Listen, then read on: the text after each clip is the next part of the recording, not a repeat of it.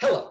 In a previous lab, you used algebra to massage some relationships to convert data that wasn't a line into something that looked like a line so that we could use all of our tools of linear fitting to learn something new from the data we had. While this is a technique that's used in the literature to linearize data, a far more common approach is actually to use logarithms to linearize data. Now, you might have wondered when you first learned about logarithms in pre-calculus what they were good for. Well, it turns out they're used a lot in the scientific literature to convert data that's not a line into something that is a line so that we can understand it.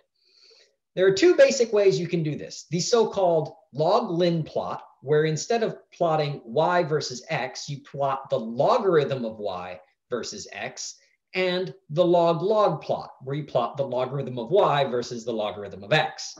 Both of these get used and have sort of different uses in different contexts. Let's explore each of these in a particular example so that we can see what they're good for. In the case of a log-lin plot, a good set of data to understand these is the number of COVID-19 cases in the United States in March 2020, according to the WHO. When you plot these, the result is this exponential looking curve. Now, we don't know how to fit exponentials. However, if instead of on the vertical axis, I take the number of cases and instead plot the logarithm of the number of cases, here I've done the natural logarithm, so log base e, where e is 2.71, blah, blah, blah, blah, blah, blah. If I do the natural logarithm of the number of cases versus the date, the result is a nice straight line. And we know how to fit straight lines. So we could fit these data using the tools that we have and use that to learn something about what to do next. Another example, and an example of the log-log plot, is the so-called Kleibler's law, which is an empirical relationship between the metabolic rate of organisms, P, and their mass, M. The relationship is P equals A, M to the B, where A is some constant of proportionality that has to be measured from the data, and B is the power of this power law. Thommen et al. Looked at this relationship in planarians, also known as flatworms, and their result shown here is not linear. I've drawn a ordinary least squares best fit line to really show you that these data are not linear. However, if instead of plotting the metabolic rate versus the mass, we instead plot the logarithm of the metabolic rate versus the logarithm of the mass, here I'm using logarithm base 10, we can see that the result is a nice, beautiful straight line. And once again, we know how to deal with those. It turns out from the properties of logarithms, which are reviewed in a later section, that the slope of this line is the constant b, the power in Kleibler's law. And the intercept of this line is b times the logarithm of a.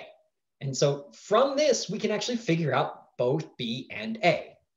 Now, it turns out that for reasons we don't fully understand, that b is basically 0.75 over a huge range of species. From basically bacteria to humans, the power b in Kleibler's law is 0.75.